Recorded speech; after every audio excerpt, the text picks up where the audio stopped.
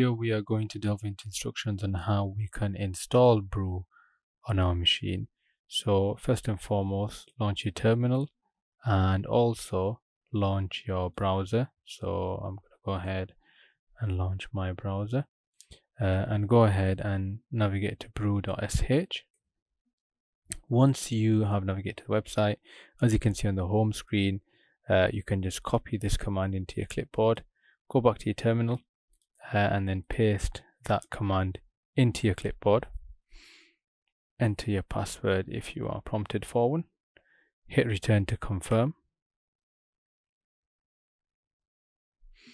Once that's completed, you may be prompted to run a few steps. Now I don't have any here because I have installed Brew on my machine previously, and so there's nothing that I need to do in terms of adding it to my path or anything like that. So you may see some other next steps here, and as I mentioned, I don't see those there. But once it's installed and once you've got it set up, you can then type in, for example, brew help, and as you can see, I've got a list of commands that I can use in order for me to be able to use Brew.